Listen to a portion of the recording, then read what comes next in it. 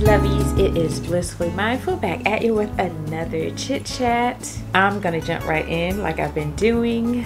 This week I feel like I have really not actualized my voice, and I don't know, it feels like a lifetime of it. You all know how lately I've been saying, everything is so loud, and I don't know, I just have this, it's almost like an overstimulation of sound and noises and just everything. I don't know, the sound of everything has just been so polarized, and trying to figure out why, where that's coming from. And I have figured it out, and it came about in the craziest way. It was an interaction. It just got so intense. Like, someone offered their assistance basically, and that's great and all. They offered their assistance. I honestly didn't really need it, and I may have kind of been feeling some kind of way about it in the first place because I really didn't need the assistance. It was like, I don't know. I have a car full of groceries, and I'm carrying the groceries into the house, and I'm right at the door with the groceries. And I'll even go a step further, because even this was even more exaggerated than that. Let's say I have a car full of groceries. I'm bringing the groceries in the house, and I'm in the house with the groceries. And a person comes along and says, "Oh, let me give you a hand with that." And all you really are doing is maybe moving the groceries from one place on the floor to another place on the floor. Except it's all in disarray. There's no structure or anything to the way that you're going about providing the assistance to help me do, move the groceries from maybe the door, I don't know, to right near the counter. It's really unnecessary, because I've done all the hard work. I came from the car into the building, up the elevator, down the hall, all of that, into the apartment with the groceries. And then once I get there, I really have already done everything, so I don't really need any more assistance. So it was that kind of situation where, the assistance was offered where it really wasn't needed anyway. And I can go into some other reasons why I feel like, that probably happened. Probably some ego stuff with that person, but that's here nor there, because that really doesn't have that much to do with my story. So anyway, the person just consistently provided the assistance in like the most annoying way, like, kept putting things in such disarray that it ended up creating so much chaos, and worst of all, so much extra work for me. And it drove me insane. Like, I just started, all this anger started to well up, and that's also my OCD. I will admittedly say that, definitely, I'm sure a lot of it had to do with my OCD. Assistance was very unnerving. It was just really, testing a lot of stuff in me, and it was like driving me crazy, because like I said, I had to go and undo everything that this person did. And I was not in the mood to be working extra. Like, I was already tired from what I was already doing. And so, now you have tired, frustrated, angry, OCD, just so many factors in here now. And I asked the person, so I just stopped, I stopped because I was so tired of fixing everything. So I stopped. I said, "Look, the way you're doing this is not working. It's creating more work for me because you're putting this in a way that can logically just make things more chaotic than they already are. And we're trying to make things more efficient, do things more efficiently, you know, work less. I mean, I'm just not into work doing all this hard manual stuff. It doesn't make any sense. So, you know, it was that kind of conversation. Oh, no. So the person's like, oh, no, you know, it'll work. It'll still work. Don't worry about it. It'll still work. But there's no way that it could have worked, you know, the way they were doing it. And I'll give you another example of what I mean by that. So say there's a roadway and the construction workers literally go and build an entire bar or something that goes across the roadway and then tells the cars that, oh, you can still go through. Don't worry about it. It'll still work out. You can still go through that road. Like, no, you can't still go through the road if you build a blockade. Like, you can't still go. And it was literally just like that. Okay, so I just had to set it up for you all, right?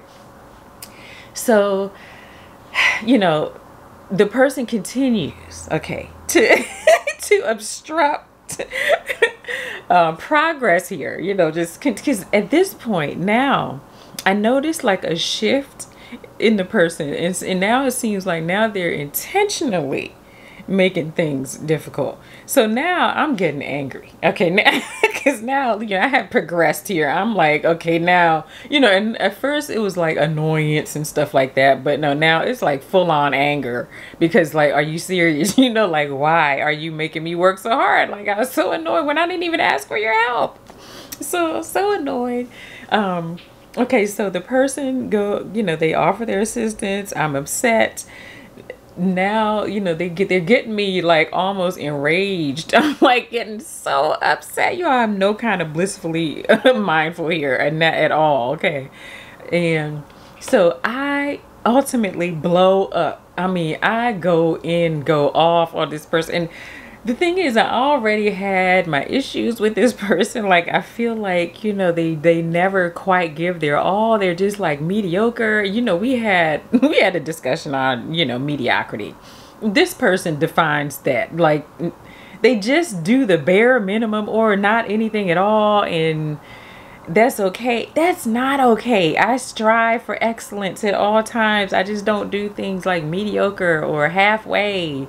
You know, if I'm going to do it, I'm all in. That's just me. You know, you ask me to do something or ask for my help, I'm all in, you know, and I'm doing it to the best of my abilities. No excuses. So that's kind of how it all, you know, it blew up, because I guess it's because that's kind of my disposition on things like that. I just don't do that. So it's really kind of hard for me sometimes, like, to kind of understand someone that doesn't have that approach. Okay, so, and that's growth I have. That's all my stuff. Okay, that's some growth I got to work on and whatnot, and that's okay. So anyway, right before, you know, I explode, honestly, I had this moment of almost like clarity and just extreme calm. I know that sounds so crazy, like to have calm before you, you know, like erupt like a volcano, but I literally did. I had this moment of just calm. It was just a moment. It was ever so slight that honestly you could almost not notice it, but I remember it and I noticed it. And it was just calm, just for one moment. And then I just let loose. And I realized that was not even about that person. The situation was necessary because I needed that volcanic explosion. Like, I needed to express my truth. I needed to be expressive, and I needed to not be this, I don't know, illusion of who I am. It's like I needed to just be myself. I'm not gonna be blissfully mindful all of the time. I'm just not. Like, I'm not going to be okay with something I'm not okay with, you know, all the time. Sure, you know, I can sort of deal with it at times and stuff like that, and that's okay. It's just that it's just not gonna happen all the time. Just like a volcano, there are sometimes it needs to erupt. You know, there are times you need to release. You can't keep living this lie. And I realized that, you know, just in life, how often are we living a lie? How often are we not living our truth? How often are we not speaking our truth, giving life to our own voice, to our true voice? And how often do we even sit back and analyze whether the voice we're hearing is even our own? And that's what happened for me in that moment, is that I realized all those thoughts that were going through my mind, those weren't even my voice. Most of them were my ego, to be honest. Most of them were. And it wasn't until the silence that I actually heard my voice. And I have been longing to hear silence. I have been longing for that. You all know I've been definitely expressive about how much I've been so sensitive to sound and how loud the world has been for me lately. Like every sound, like, you know, I'll hear a hum, whether it's the air conditioning, the hum of the air conditioner. It sounds so loud. The cars whizzing by outside, they seem so loud. And I'm like, what is all this loudness? The dog paws, tip, tap, tap, tap, tapping on the floor, just everything so loud. And just someone walking down the hallway, because I live in, you know, in an apartment, and it's like everything is just so wow. And I've wondered what was that about. And it's just, I think that I just needed to hear my own voice. That event happened because I needed a reason to release it. And so I did. That's exactly what I did. I feel like I realized that so much of my life has been spent hearing someone else's voice, not my own, hearing this voice that's been created for me. And honestly, it's my whole life. It's all of our whole life. When we first come here, we don't have words, no language, none of that. All we have is our own expression, you know, however we go about expressing who we are and our truth and our voice. You know, it's just not through language and words. And we're taught that by our parents. And then you go and your parents start to, you know, once you learn all these words, you're so proud of yourself, got this huge vocabulary. And then your parents are like, you know, when you do talk, like, oh, no, okay, now you're talking too much, or don't say that word. It's like, you just taught me these words and now you don't want me to say half of them. Like, if you, for instance, if your parent tells you to do something, you say no. Don't tell me no. I mean, if you ask me to do it and I feel like I don't want to do it, so I said no. I didn't want to do it. So, like, you know, but you're taught so young to start to live this lie and to not be your authentic self and to not give life to your voice. You become this puppet of a voice. You know, it's not yours because it's based on this culmination of your parents, your teachers, when you're an adult, your boss, you know, your co-workers, your just authoritative figures, anyone telling you what to say, how to say it, when to say what they want you to say, but not necessarily what you want to say. You're just saying all this stuff to placate all of these people, and that is not your voice. That's all of this, the culmination of all of everyone else's voice. You know, this society, the culture. You can't speak in this tone. You can't say what you want to say here because it's considered rude. And you should feel shameful for making someone feel however you make them feel by what you say. Or, you know, even if you're having like a one-on-one conversation, you want to say some things, but you don't say them because you're like, oh, if I say that, you know, this person's going to take it this way and I don't really want to go down that road. And it just turns into this whole thing of, I don't know, it's so much constriction and you just can't do this and you can't do that. And it's like an imprisoning of your voice until the point that you don't even know what that sounds like. You don't even know what your voice is, because it's like, what stops you from just expressing exactly what you want to express? You know, it's usually some kind of guilt, some kind of morality trip, some sort of self-imposed shame, because something external to you can't make you feel shame. Shame is something internally, sparked. You feel that you can feel the shame. Someone else can't feel your shame. So a lot of it you're kind of putting on yourself. And so I'm not, saying all of this is to blame it on society and blame everything on everyone else. I'm saying it to say that this was a realization that I actually have a voice and I actually can will myself to express it whenever I want to do it and not have to feel any kind of way about it. Just let it out. When I let that dragon loose on that person, it felt so liberating. There was no regret. There was no shame. I would do it any other way. If the whole thing happened again, I would do it exactly that way because I needed that to happen. I needed to do that. It felt good. And it was like, why have I not been using my voice all this time? Why am I saying I like something if I don't like something? Like, why am I doing that? Who am I doing that for? I mean, I can only live my life for me, so I don't know why I'm doing all this. And it was like, it sparked questions like that. Like, what do I actually like? Because I don't even damn know at this point, because I keep doing stuff based on all of these other external factors that kind of are dictating that I have to do it this way because of X, Y, and Z, instead of, if I'm just sitting quietly and silent with myself and hearing my voice, because my voice is actually in the silence.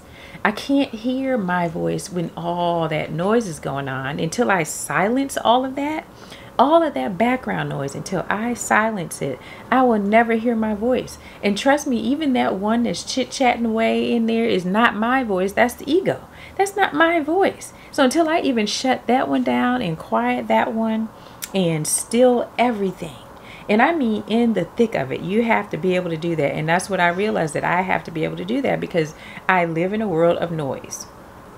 Constant, incessant noise. It never stops. It's just ongoing. And this is the world that I live in. So I have to figure out in the moments, how to find those pockets of silence so that I can recenter, so I can get balance, and so that I can observe my truth and that I can hear my voice to know what it is that I actually want and what I desire, and how I can bring that into fruition, and how I can actualize all of the goodness that I want in my life. How can I do that? How can I take advantage of all the opportunities that have presented themselves, that will present themselves? How can I see all of those things if I'm just inundated with all of this noise? I have to quiet all of that noise so I can hear myself.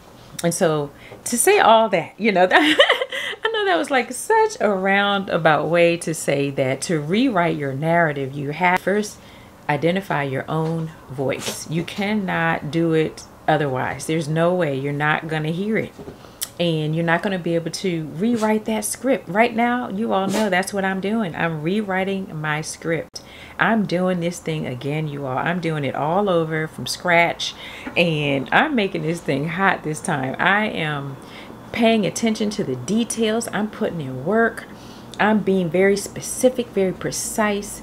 I am willing these things into fruition, and it feels good. I'm in a good space with it. And so as to that issue, I love that it happened. I appreciate it. I don't know.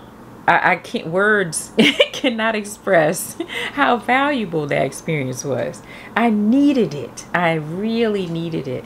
And I have to do it more often. Not necessarily be explosive, but I definitely have to bring life to my truth and my voice. Realize that it is there. It is mine. No one can take it from me. Not even the ego can. It cannot take. The ego needs to get in this place, okay? And my voice puts it there. It puts it there. Once I have a realization that my voice is there. It's all powerful. It's all knowing. It's my truth. It's who I am.